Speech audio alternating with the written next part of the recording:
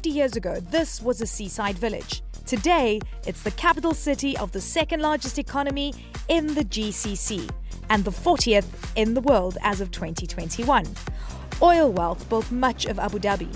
The UAE is one of the top 10 producers of oil and gas, and more than 95% of it lies here. About a third of the UAE's GDP is still dependent on the sale of hydrocarbons, but the government wants to change that, and fast. The country's new president, Sheikh Mohammed bin Zayed Al Nahyan, who took office after his older brother Khalifa died in May 2022, wants to diversify the economy into new areas, including knowledge and tech. Innovation is key to competition, the government believes, and the plan is taking shape right here in Abu Dhabi, where a graduate research university focused on AI opened 2 years ago.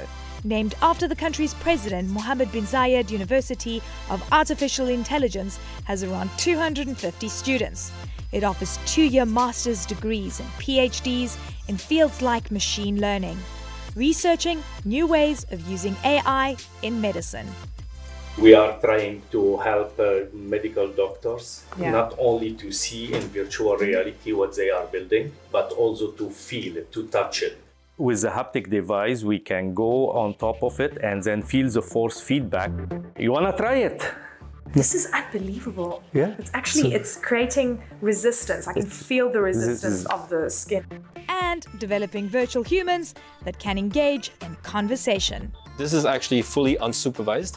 Yeah. So she's basically learning from a lot of data from the internet. Are you worried about inflation and higher oil prices? Yes, of course it is. It's depressing to know that our economy has no free lunch. It would be great if we can find an alternative energy source. This year, an important milestone, the university's very first graduation ceremony, introducing a new generation of homegrown AI experts in Abu Dhabi. Equally important for the UAE's economy, because the school believes AI could contribute as much as $320 billion to the region's economy by 2030. The man in charge here certainly knows a thing or two about AI. He's a professor of computer science and machine learning. He's taught at Stanford, Carnegie Mellon, and even Facebook. Let's go meet the university's first president, Eric Shing. AI will be a foundational technique that is impacting all areas in economy, either indirectly or directly. It is happening already. It is more than an experiment. It is already in action. If I suddenly shut down all the AI services right now, people won't be able to live very comfortably. For example, you will Give me an example.